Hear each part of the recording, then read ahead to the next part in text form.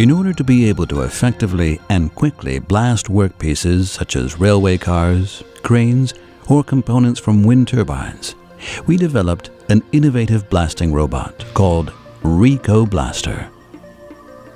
We began by equipping a blast room with proven components. The components include a filter unit, a lamella-type conveyor, a bucket elevator with inflow hopper, a vibration screen with a cascaded air wash system, a silo for the blast media, and a double-chambered compressed air blasting machine. We then mounted the blasting nozzles on a motor-driven 8-axis manipulator, which we suspended in a manner similar to an overhead traveling crane.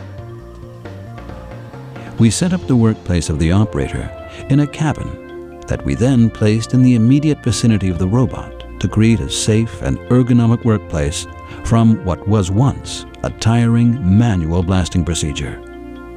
An optimal view of the workpiece can also be achieved because the cabin is suspended independently of the robot and can be moved relative to the blasting events.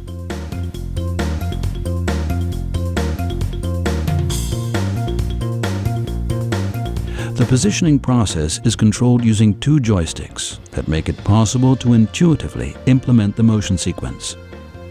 To control the process, the operator does not need to decide, for example, if articulation points 3 and 5 are required to achieve an intended blasting angle, because a program automatically translates his directions into the correct motion sequence.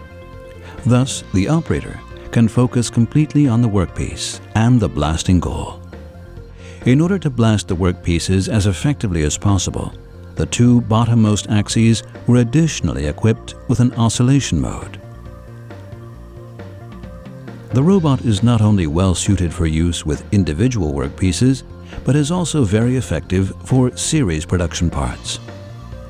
All motions can be stored and recalled as a blasting program for series production parts. Complicated components or hollow parts, which can be accessed only from one side, can be processed in teach-in mode using a separate operator panel.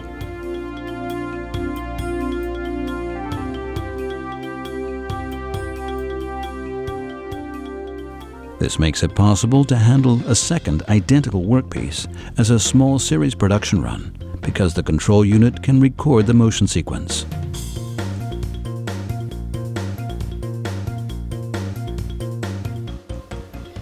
The operator now starts the blasting process.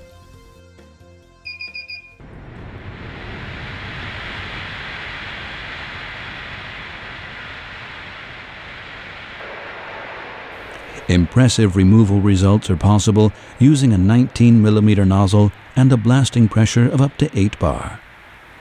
The blasting performance, measured in terms of the surface area per hour, is about 4 to 5 times higher than the conventional results achieved by manual blasting.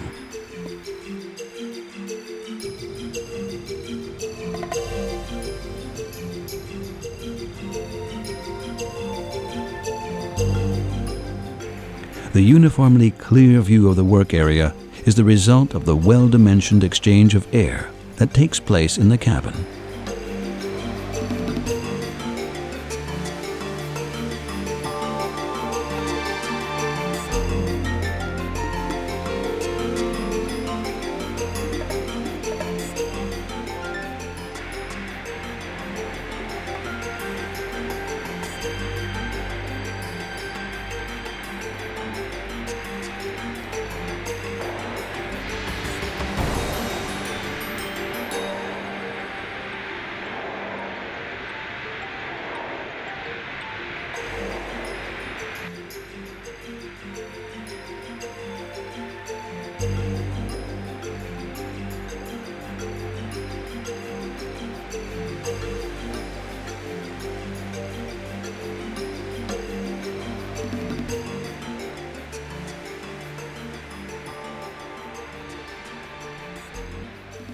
If necessary, the operator can also move his cabin vertically, Vertical motion of 2.9 meters is possible here in this test hall.